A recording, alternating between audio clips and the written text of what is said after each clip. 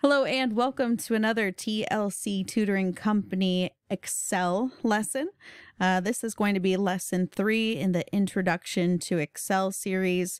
In this lesson, we're kind of bringing together everything we learned kind of more in lesson 1 with cell referencing and formulas. And then we're going to add in the importance of order of operations. Before we get started, I highly recommend that you go to the link in the description and you download the Excel spreadsheet to follow along. Now, when you click that link, you'll notice that it opens up to a Google Sheet, and this is all fine and lovely. If you don't have Excel, this works fine, but we are going to be actually using Excel here, so I highly recommend that if you do have an Excel subscription that you download the Excel. Go ahead and click File, hover over Download, and click on Microsoft Excel to download an Excel file. Again, File, Download, and click on Microsoft Excel. We will be working on the third tab.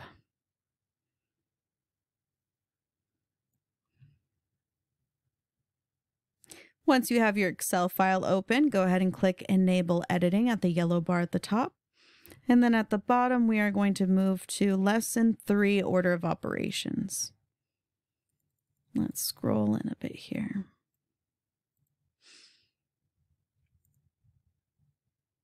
All right.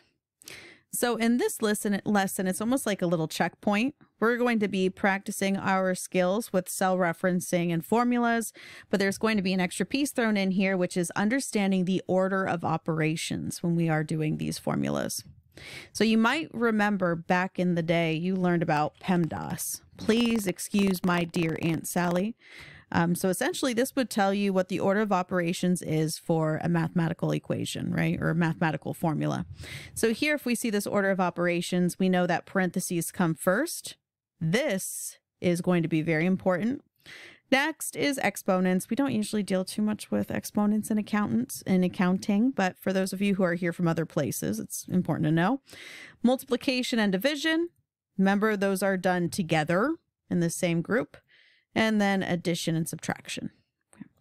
So when we go down to this practice scenario here, and I'll kind of show you why this order of operations is so important through this example. So when we're taking a look here, we are given a formula. For those of you who have taken a little bit of accounting, you may know this formula, might be familiar to you.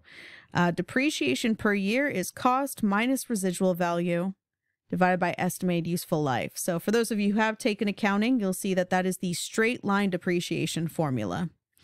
And you'll notice that we have these cells here, which give us the cost and the residual value, as well as the estimated useful life. Now, if we follow this formula, let's say that your boss gives you these inputs and they say, I want you to create a spreadsheet that will automatically calculate the depreciation per year. Now, in this cell, let's go ahead and calculate that depreciation per year. Even if you don't know any accounting, we're just going to be following this formula piece by piece. So first thing we need is the cost. We know that the cost is here in cell F18, so let's click on the cost. Minus residual value. Our residual value is right here, so let's take that 50,000. And then it's telling us divided by estimated useful life. So now we have to divide it by the estimated useful life. So let's see what happens when we click enter for this formula. For those of you who have taken accounting, you know that $440,000 in depreciation for 1 year, it doesn't sound right. There's something off with this formula. And the issue here is, if you notice the way that this was set up for this particular formula, they want us to find the cost minus the residual value first, and then they want us to divide it by the estimated useful life. However, the way we put it in, there's a bit of an issue. We have subtraction and we have division. And if we look at our order of operations, division is done before subtraction. So what they're trying to do in this formula, or what Excel thinks you're trying to do, is take 50,000 and divide it by 5. So that would give us what, 10,000? And then take 450,000 and divide it by 10,000, which we know that does not work. Or sorry, minus it from the 450,000. So we know that would not work, because technically what we want this to do is we want it to minus the residual value from the cost first, and then go ahead and divide it by the 5 years. So how would we fix our formula? Well, we can use parentheses, and that's where those parentheses come in handy. So let's put our subtraction in parentheses. And now you'll notice we have the cost minus residual value happening first, and then that result should be divided by 5. So this is why order of operations is so important when you are working in Excel, because otherwise you have a beautifully written formula with one exception. You are missing those parentheses. And that would be correct. $80,000 would be the depreciation per year. Let's try it with this one here. Practice scenario 3B. So they give us a formula, which is the rate of change formula. They want to basically know how much our cash increased or decreased from year 1 to year 2. And this is our formula. Year 2 minus year 1 divided by year 1. And again, we're going to run into that same issue, very much like before.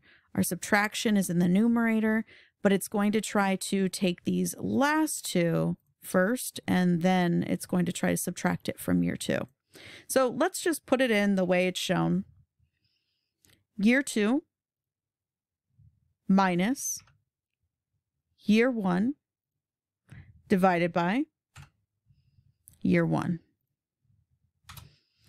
We know that's not right. That's definitely not working, is it?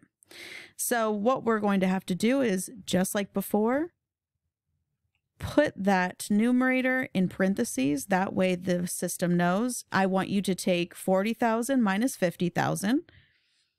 And then from that result, divide it by the 50,000. So what's the rate of change in cash? Well, if we're going ahead and we're just kind of checking ourselves, we see that cash did go down. So it should be a negative effect. And remember, when we're dealing with this rate of change, it's technically a percentage. So as a decimal, we're seeing that there was a 0.2 or a 20% decline in cash between the 2 years. Now, here's the issue.